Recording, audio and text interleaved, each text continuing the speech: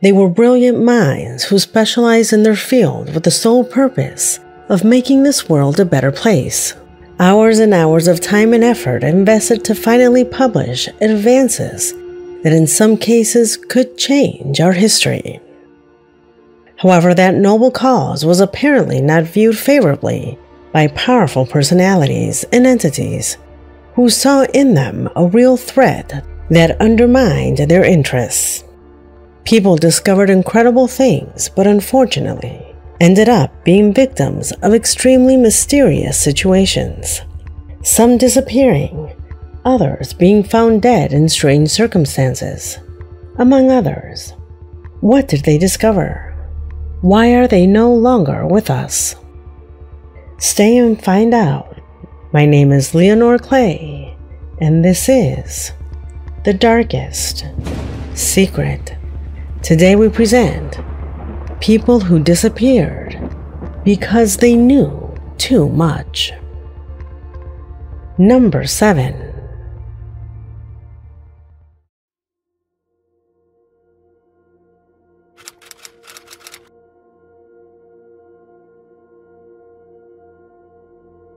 Barnaby Jack was a white hat hacker who rose to fame when in August 2010 he gave a live public demonstration of how to use a simple laptop computer to make an ATM dispense fresh money.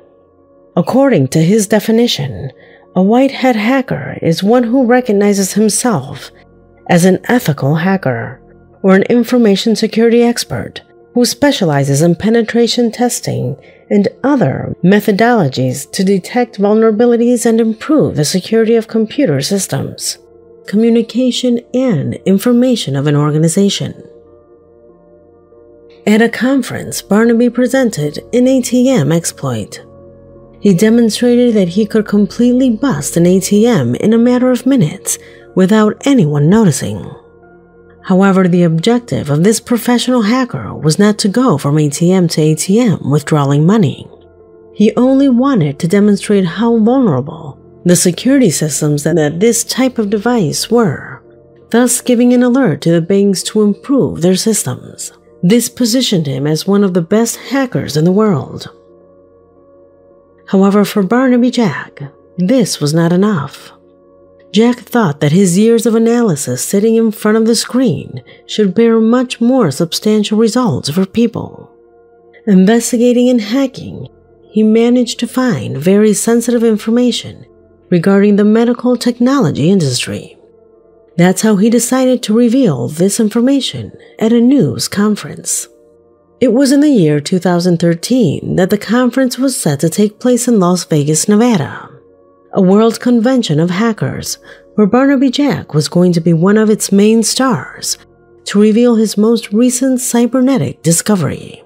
However, this hacker never made it to the conference, as just a week earlier, at just 36 years of age, he was pronounced dead. He died suddenly in a San Francisco hospital. Mysteriously, the cause of his death was never revealed, so speculation was immediate.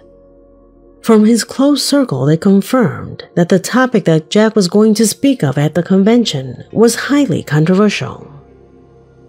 Well, he was openly going to talk in depth about the hacking of medical devices, about the lack of security in healthcare technology, not about its data banks, but about something much more alarming: the dialysis system for diabetics, pacemakers, and even about implants.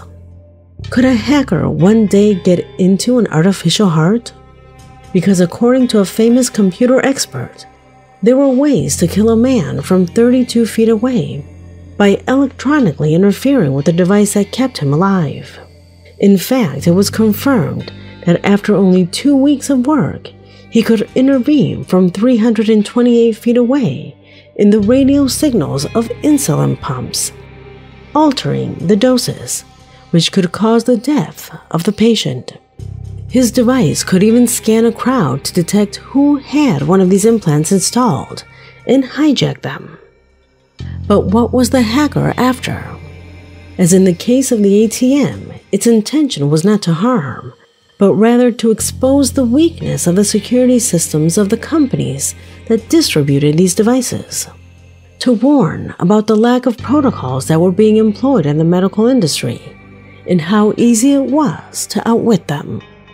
This undoubtedly violated the interest of these companies, which had invested large amounts of money, not only in its implementation, but also because they had already signed a significant number of contracts with many medical centers and even with governments where those systems were going to be established. Seeing Barnaby Jack as a stone in their shoes, could the social class have been involved in the death of the hacker? And not only that, some more daring assured that Barnaby had been assassinated by the government, since they used that vulnerability to carry out undetectable homicides of high-ranking officials at the international level. Well, in light of the evidence, many believe that that was the case. Number 6.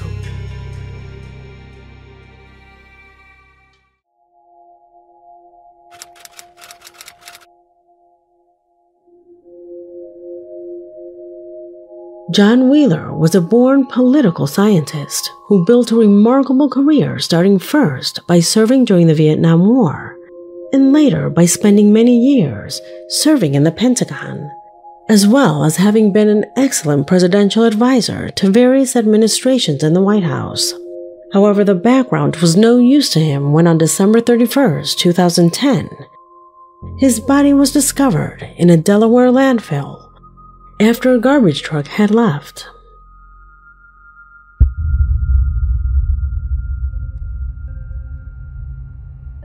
That chilling scene is just the beginning of a murder that to this day has not been solved.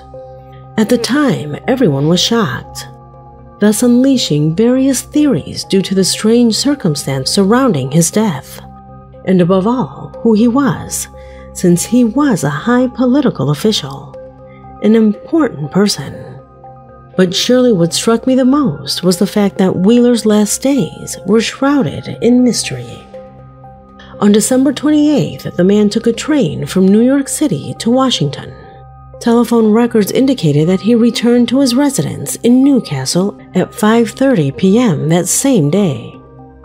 In turn, something strange happened with his emails. An email was sent from his account to the Mitter Company with the subject invasion and theft of the Mitter plate. The communication indicated that Wheeler had lost his wallet, cell phone, and briefcase. However, he had not notified his wife or the police about the robbery. The next day, on the morning of the 29th, his wife was unable to locate him. Images captured by security cameras show Wheeler in a local pharmacy around 6 p.m. Detectives believe the man wanted to travel to Wellington, about 10 kilometers from his home, to retrieve his car, which was parked at the train station. At 6:42 p.m., Wheeler arrived at the parking lot to retrieve his vehicle.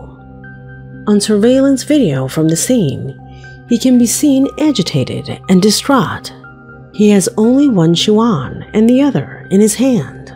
A timeline that shows extremely strange and erratic behavior, but which, according to many, provides important clues as what was happening with him. Internet theories surrounding Jack's case range from a random downtown mugging to a secret government assassination plot. In 2011, his wife told a media outlet that it was a murder committed by a hired criminal. Unquote. "I think maybe no one has asked for the reward because they have already been paid," she said. "The way they disposed of his body, it's a miracle anyone found it. That sounds professional to me." At first they thought it had been a robbery, but the cell phone, the wallet with money, and his Rolex were still with him when they found him. He had bruises that only a violent act could cause. Could it have been a commissioned crime? From who? From the government or some other establishment? Who benefited from his death? Questions that to this day, in more than 10 years after his death, remain unanswered. Number 5.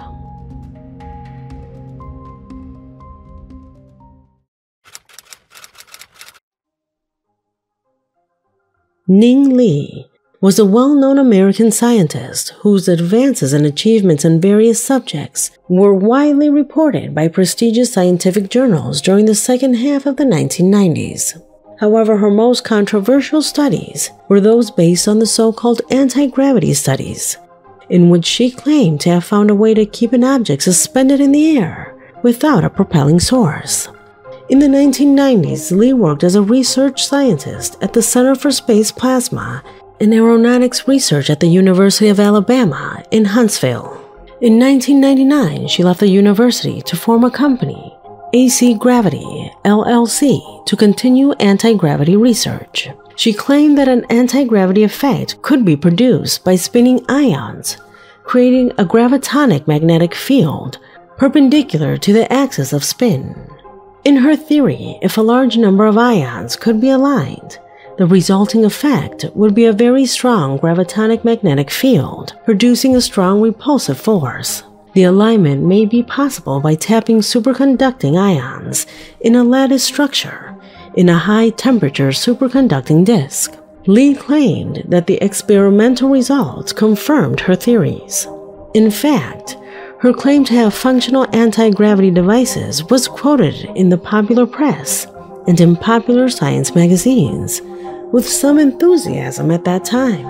In 1997, Li published a paper stating that recent experiments reported anomalous weight changes of 0.05 to 2.1% for a test mass suspended above a spinning superconductor. So you can see that she wasn't simply a fraud, and that her studies were on track, or at least her prototype did work.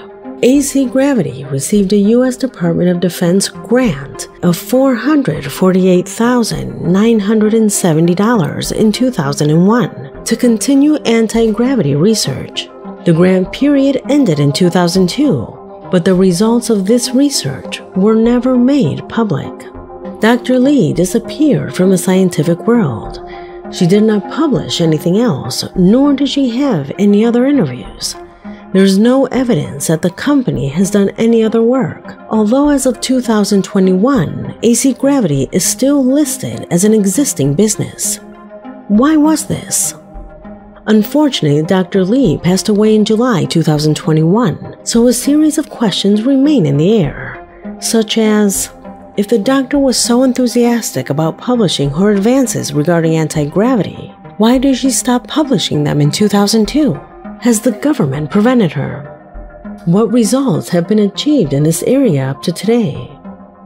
Why did Dr. Li leave the public scene so suddenly? Number 4.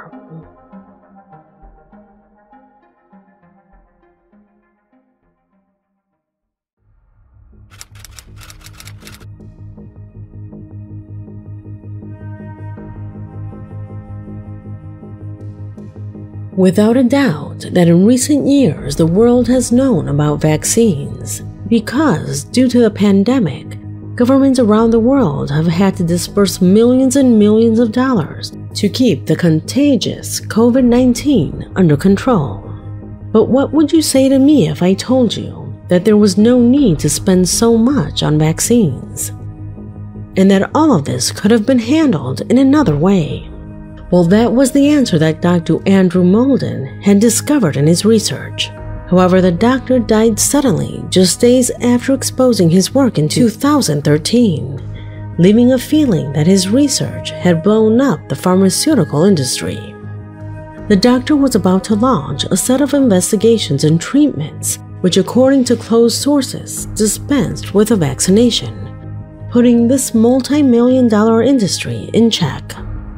Among them, he was going to show that many modern diseases were the result of microvascular damage and impaired blood flow, that the damages that result from the use of vaccines and exposure to toxins in the environment and food cause the same type of reaction in the body as many viruses today. During those years, Mr. Molden, thanks to his research, correctly understood that we are now living in a time when multiple factors combine to create conditions in which modern diseases can occur. It is not just vaccines and toxins in our environment and food that challenge normal, healthy human functioning, but also the condition of the body itself, especially nutritional status and gut flora that determine whether a reaction to vaccines and environmental toxins will be minimal, moderate, or severe. His germ theory of disease tried to explain that diseases are caused by germs and that the pharmaceutical industry does not identify harmful reactions to its products. He used research methods that were diagnosed to show statistical reliability for groups of animals or people, thus ignoring the actual harm experienced by individual subjects. Can you imagine the disaster that it would have generated in the pharmaceutical and pharmacological industry revealing these results? Due to this, many maintain that Dr. Molden did not die as a result of a heart attack, as was said at the time, but that his death was an order made by powerful people who saw in him the ruin of their business life. Without a doubt, a death surrounded by a halo of mystery. Number 3.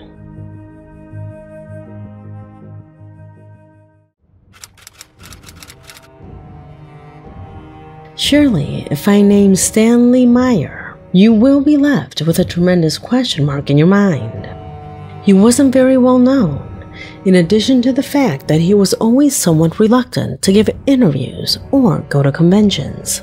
However, this man could have forever changed everyone's life, and especially that of our planet, since he was responsible for one of the most important inventions that almost could have radically transformed the automotive industry. Just as you know, Meyer was an American scientist who developed, manufactured, and patented the first real alternative energy source to oil, using the most abundant element on the Earth's surface, by which I mean water. Just as you heard, specifically, he created an engine capable of driving a vehicle with simple H2O as an energy source. His theory consisted of breaking the water molecule based on positive impulses of kilowatts. After this, the mixture was injected into the engine, which produced water again. It was not even necessary to recharge the engine with more liquid, since the component that came out of the exhaust pipe was recycled back into water autonomously, and only 7.4 microliters of water were necessary for each explosion to generate 50 horsepower. The scientists who studied the invention were surprised because they were dubbed the Meyer cells stayed cold even after hours of operation, with few milliamps instead of amps, as conventional electrolysis does today. A vehicle equipped with this system came to participate in a race in Australia with a distance of 1,800 miles, and its performance was more than satisfactory. In addition, in the event of a collision, the engine would not explode, since it was not carrying hydrogen. Stanley Myers came to work for NASA and was named Inventor of the Year in 1993. However, and as seems to be customary in this type of case, he died of poisoning, and under mysterious circumstances at the age of 57, just a day away of signing a multi-million-dollar contract with the U.S. Department of Defense.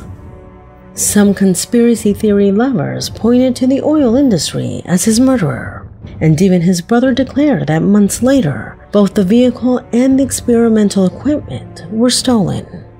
Can you imagine what the big oil companies and countries would be like today if this discovery had become widespread? Clearly, Stanley Meyer was a piece that had to be removed. This story is real. It's not a conspiracy theory, but how it almost always happens in this type of case. Nobody cares.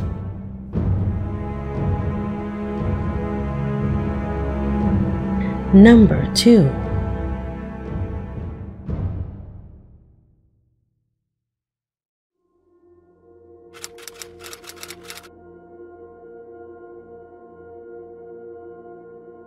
You know this name. We covered its history individually some time ago. Jacobo Greenberg was one of the most successful scientists in Mexico. His studies on human consciousness made him stand out as one of the most brilliant minds in the field.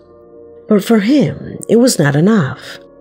He felt that something was missing to access the full knowledge of consciousness.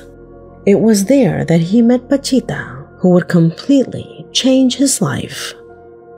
Pachita was a popular healer who was said to perform miracles on those suffering from serious health issues. Dr. Greenberg, like all scientists, did not believe much in it, but he visited her to deny what for him was a fraud. None of his colleagues imagined that he would return as a completely new man, and recounting experiences that bordered on fantasy. Jacobo Greenberg recounts that he witnessed healings that were practically impossible to carry out, interventions that he defined as spiritual surgeries, in which Pachita, dispensing with any medical procedure or surgical materials, intervened on the sick with her own hands, opening their bodies and even on occasion, removing internal organs that managed to heal and then putting them back without leaving scars on the skin. Those close to him report that his encounters with Pachita allowed Jacobo Greenberg to obtain a new perception of reality. So his following investigations took a dramatic turn towards the study of the shamans of the original peoples of Mexico, resulting in his famous synergic theory, which proposed that all our minds are connected to each other by a source of unknown origin, putting before our eyes a simulation with laws and rules that we perceive as reality. These linked studies of the esoteric sciences made Dr. Greenberg very popular, publishing several books, giving talks, and numerous interviews. However, the fate that awaited him was another, one covered by an enigmatic cloak of mystery. On December 8, 1994, Dr. Jacobo Greenberg disappeared without leaving a trace. In charge of the investigation was a prosecutor who dedicated himself exclusively to clarifying the case. However, a year later, the prosecutor was removed after allegedly touching on what they called sensitive issues that prevented him from continuing his search. The strangest thing of all was that his partner would soon also disappear without having declared, leaving the case at a standstill. Thus, without a body or clues to investigate, it was never known what happened to him, giving rise to all kinds of speculation and conspiracy theories. The most down-to-earth say that he distanced himself from all civilization to fully immerse himself in his studies. Others say that he was the victim of professional envy or a crime of passion. However, there are many who believe that Jacobo Greenberg reached full knowledge of consciousness and that he transcended matter, managing to modify reality at will, speculating that he obtained the ability to make quantum leaps and that he is traveling in time. Others say that his knowledge of human consciousness was seen as a threat to the security of the country, which is why he's being held in a secret location. While there are those who suggest that his wife was actually a CIA agent, and that he was recruited to continue his investigations with them. Whatever the reasons, there is no doubt that Jacobo Greenberg left a great written legacy on studies of the brain and consciousness, which have also been eclipsed by texts about his mysterious disappearance. What could have happened to him? Let me know what you think. Number 1.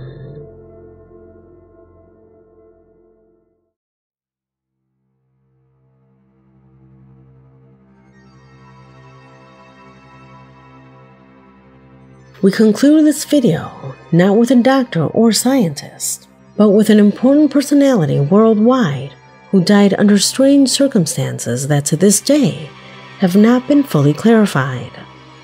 a celebrity who for many knew so much that she was seen as a threat to her country. Now I'm talking about the unique Marilyn Monroe. The official version said that the actress died from an overdose of Nimbutal, a powerful sleeping pill of that time to which the actress was addicted. However, those in charge of the autopsy revealed that her neck was swollen and bruised. What caused her neck lesions? Theories about her death have not stopped since her body was found. Many point out that because of her relationship with the president at that time, John F. Kennedy, she would have found out about very sensitive matters for the security of the country. The rumor known was that both were lovers, and as we all know, the deepest secrets are sometimes told in private. It is believed that Marilyn was actually murdered for knowing too much. About what, you ask? The answer is about aliens and visitors from other planets. Nick Redford was one of the writers who referred to this theory. He even published a book titled UFO Conspiracies and the Mysterious Death of Marilyn Monroe. In the book, it is said that Marilyn had confidential information that could reveal the existence of alien life acquired through the romance that was always rumored that she had with then-President John F. Kennedy. Apparently, the actress was aware of the discovery of remains of unidentified flying objects that would have crashed in areas of the United States and of the existence of strange corpses preserved in military bases. Obviously, the U.S. military was not going to allow such information to spread, which would have led to an international operation to assassinate her. The information that was disseminated at that time about the overdose she suffered at the age of 36 would have been just a cover so as not to raise suspicion about the true cause of her death. A strange death to which President Kennedy himself would later be added, who died after being shot while driving in the presidential convertible car. Many say that President Kennedy's desire was to make public important documents that the CIA kept as top secret, and which they speculate denoted the presence of beings from other worlds that had been contacted by secret government establishments. Information so important that not even the president was authorized to tell. Could these two deaths have been linked to the same cause? Let me know your opinion in the comment box, because this video has come to an end. My name is Leonore Clay, and this was The Darkest Secret.